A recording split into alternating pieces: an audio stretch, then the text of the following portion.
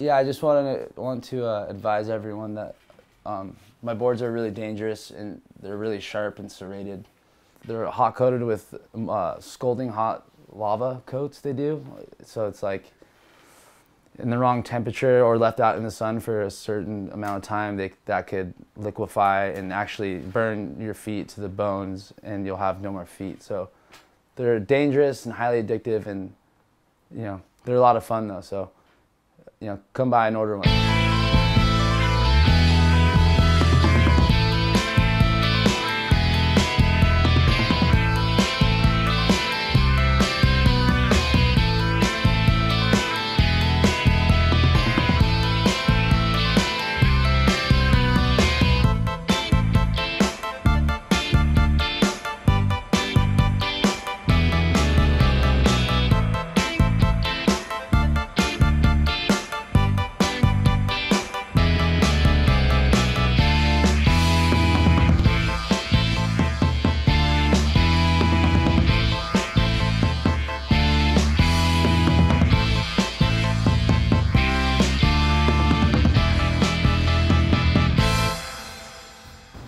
Costa Mesa at Golden State Glassing. My friend Jay and Brian work here, and kind enough to let me use their room. And yeah, we're gonna make some boards, and hopefully they come out all right, and we'll go to take a long plane ride, see if they work. Excuse me. Yeah, I mean, now I've known each other for many years now, and I love Al. He's one of my best buds, and I think his boards are not the most forgiving boards, you know, so the fact that he can put those things on a rail and gouge them is pretty impressive. Like, it's amazing, actually. I don't know, you see a lot of people that will get the bonzer that he has and try to surf it, and they kind of look like they got too drunk the night before or something. Can't really do it the way he does.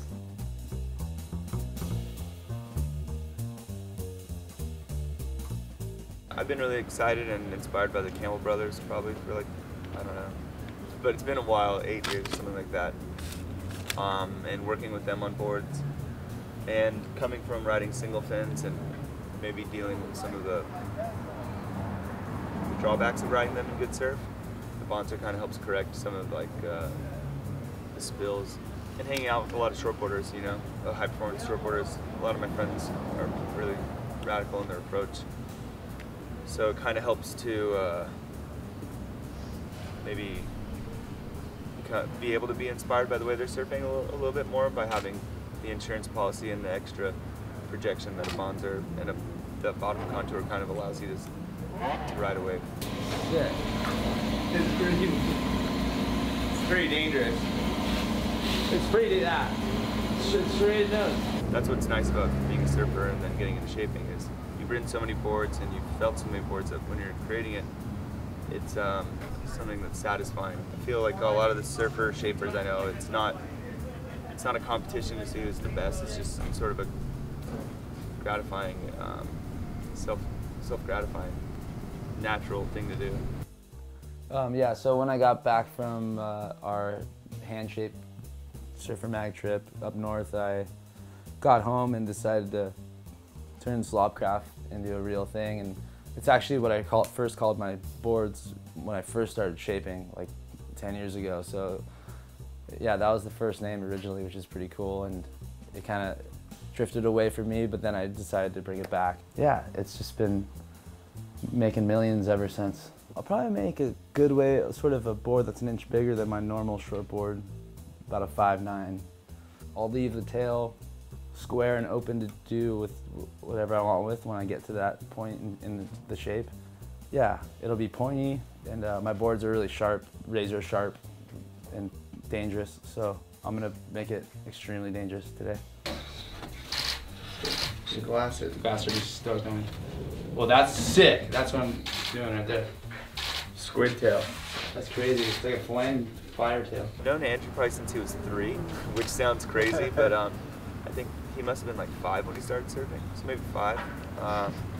I think anytime somebody that can surf as good as Andrew can, and they're able to create their own tool, you know, it always comes out pretty impressive. No one can really understand how a board works unless they can actually surf them that way, you know? In that sense, there's a huge amount of respect for what he makes, how he makes it, and what he's trying to create to surf a certain way. Same thing goes, you know, for all the surfer shapers that are really, really impressive, you know?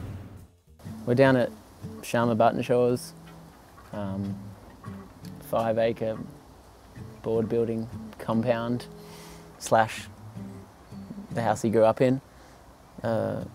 We've just been Sharma's a board builder by trade, start to finish. Meticulous craftsman, well beyond his years, and he's been showing me the ropes basically. There's probably not a particular design that I'm really excited about at the moment. It's kind of the whole thing, which is refreshing. It's kind of liberating when you're not pigeonholed into one zone. I actually set out to make a 2+1. I was dead set on that for the last month, that I was going to make that and take it to HTs. And then I rode my little 5/8 20, like a tweel thing, yesterday, and Alice was like, dude, just shape a longer version of that. And I'm like, all right, and then last minute. So I made like a 5'11", kind of semi-step up performance 20. All that stuff would go against Simon's mentality though of it should only be there if it needs to be there.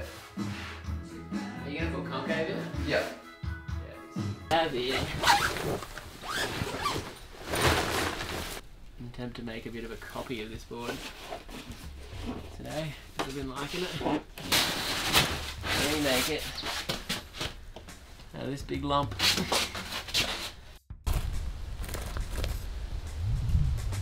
She's in there somewhere. Just gotta like get her out. You're in there somewhere. Trying to find you. Get in there, son.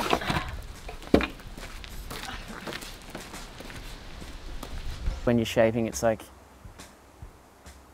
if you can like almost black out while you're doing the process and you're not thinking about the process, it's just sort of coming out, the board will always be great. But if you're thinking about every stage or every step or trying to fight a bump, it's just a nightmare. Yeah, it's 6'2", 19.5, single fin, edge bottom. This design's something I've been working on for like, I've been tightening up shapes, and it's just sort of the evolution of pretty much every board I worked on the last 5 years. It is releasing water off your board earlier, combined with some of the stuff we've been working on with the fins. It feels like a faster ride to me. I actually feel like I'm going the fastest I've ever been, whether that's just like in my head or I've coached myself into thinking that, but I do feel like I'm going the fastest I've ever been, so that's probably the feeling. Yeah, so we're like, I mean, it's pretty down to the wire. We're leaving in probably 48 hours. The boards are still, the filler's still going off.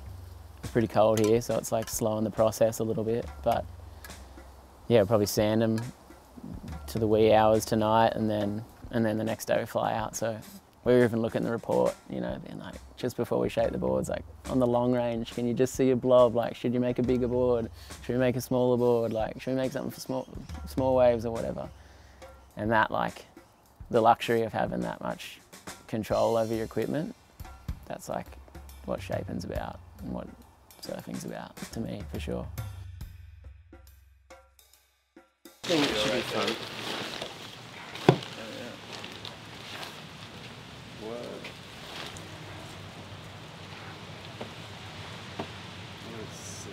Out of it, top secret. That fin's hilarious.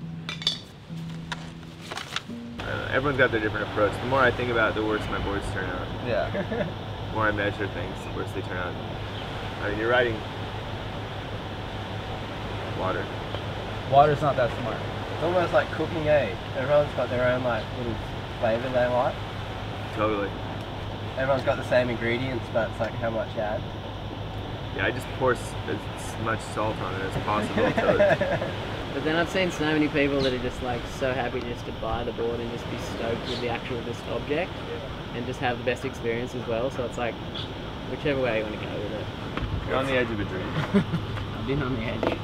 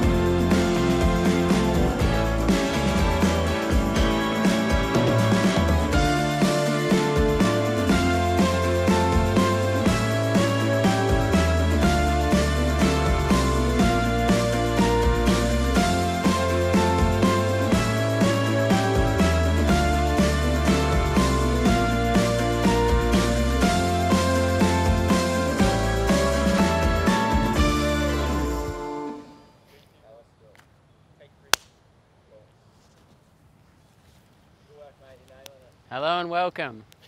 This is 6'2", edge bottom, originally a tri-fin, didn't work. Went better as a single fin, snapped the single fin out, glassed it back in, still figuring it out. 6'8", edge bottom, tri-fin, probably one of my favorites.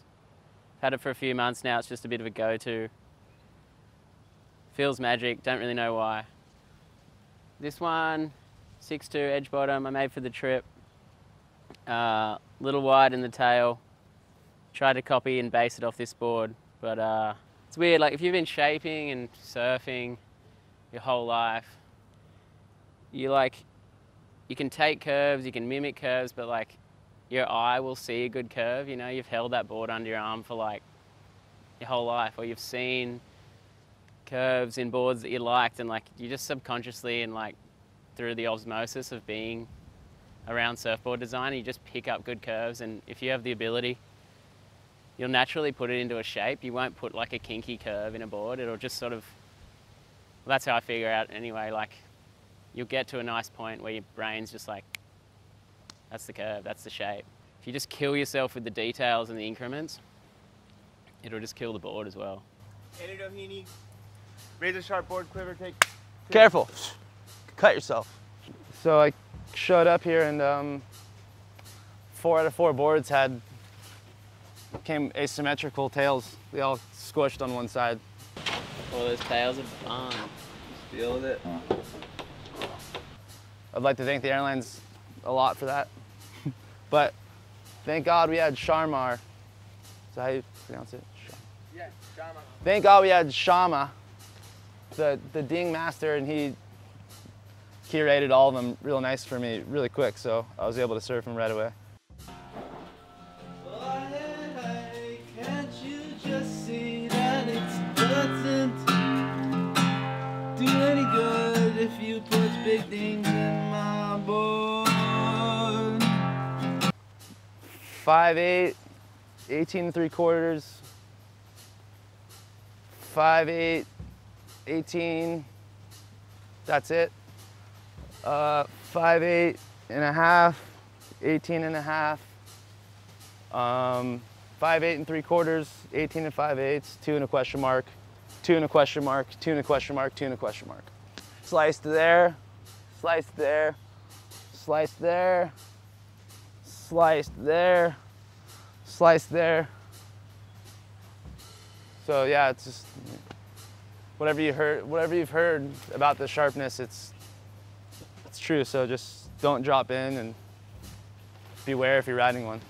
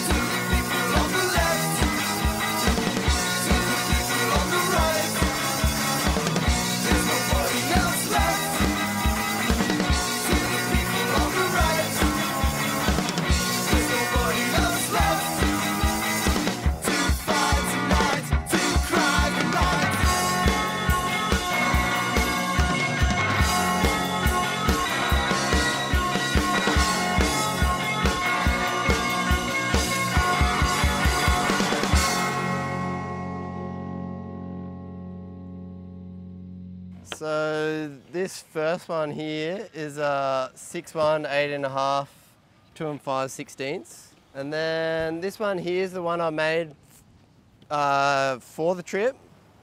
It's like a 511 twin fin with the Ryan Birch's like tweel fins, kind of in between a keel 20 and a upright.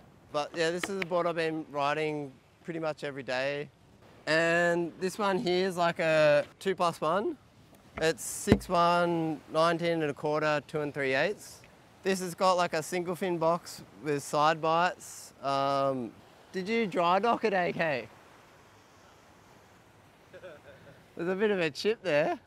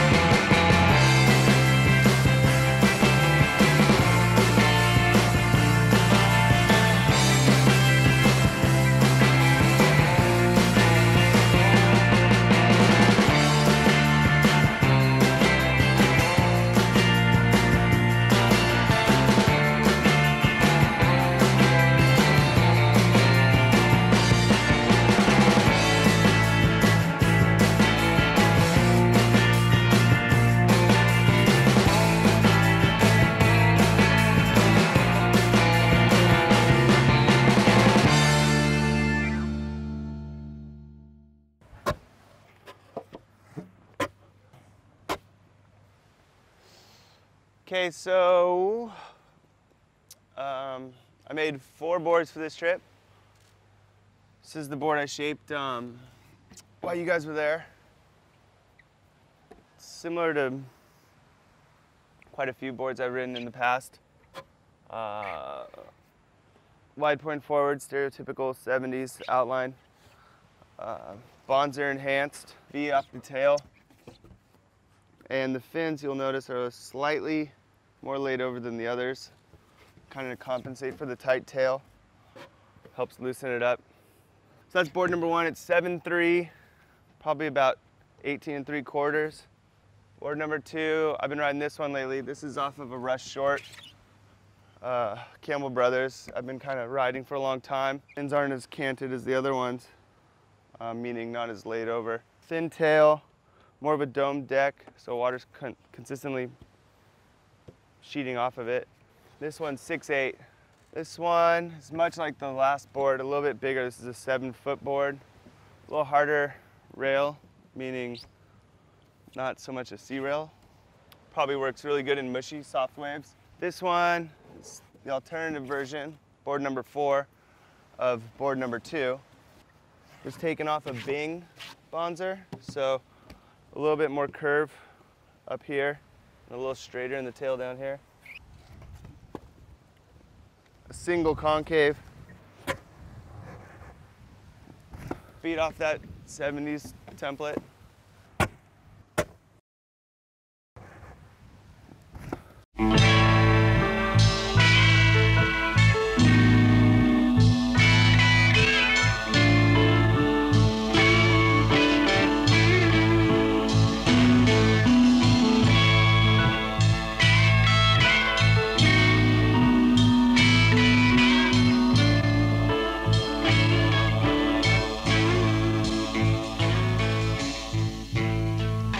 I wrote this tune when I was living in the great sprawling town of New York City. Well, I guess you know the story. Huge crowded place filled with lonely people who can't find each other. And so I wrote this song that we might come to find ourselves and finally come to find each other. You will see me walking through the falling rain, looking blue for someone who will share my joy and pain. If I look a bit too closely, don't turn away. For someone, and I may say to you, you need someone too. Oh, to show your feelings to. You need someone too.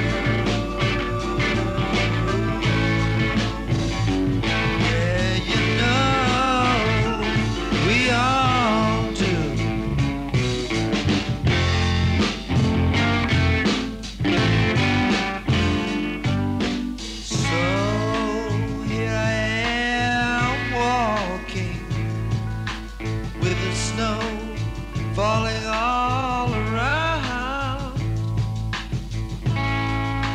I see the same look on every face, in every place in town.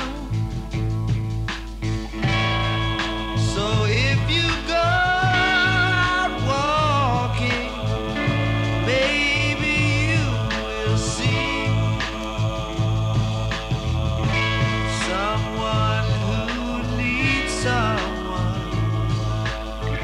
just like you or me. You will see that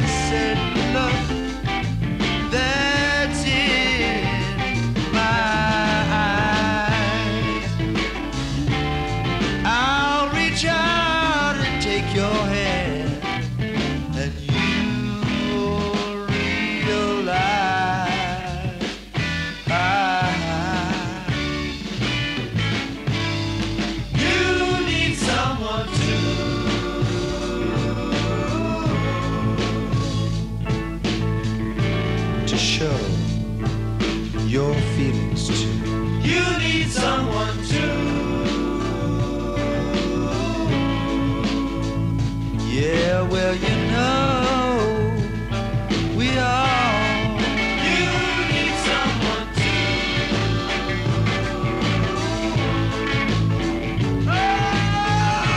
Oh, you know that it's true.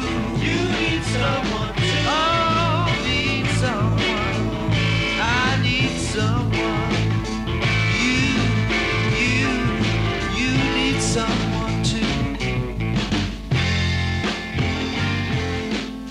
Someone.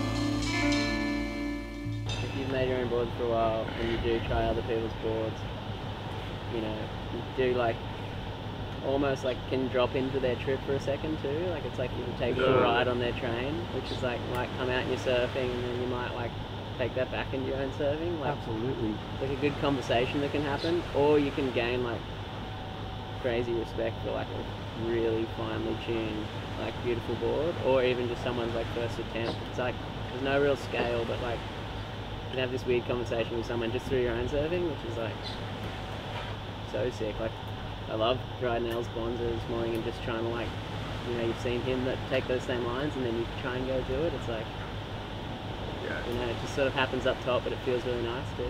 That was informative, thorough, fun.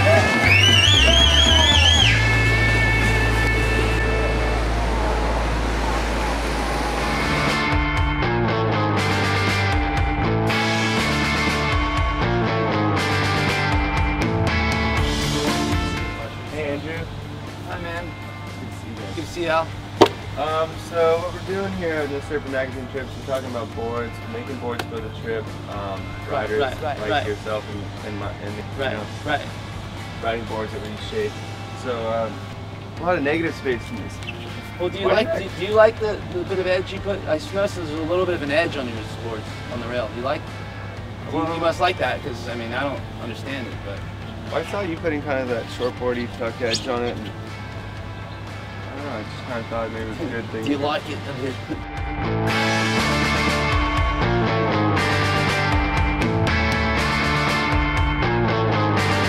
Well, that's the thing with surfing, like with shaping and stuff too. It's so, there's no textbooks on it, or there's no like written law. It's not like, you know, it's not like aerodynamics where they build a plane and they're like, you have to have the center of lift here, otherwise your plane's going to do a backflip and stall and fall out of the sky, you know? because everyone surfs so differently, and everyone can make boards so differently. So there's still so many weird designs to be explored. It's just like how far can you think about it, you know?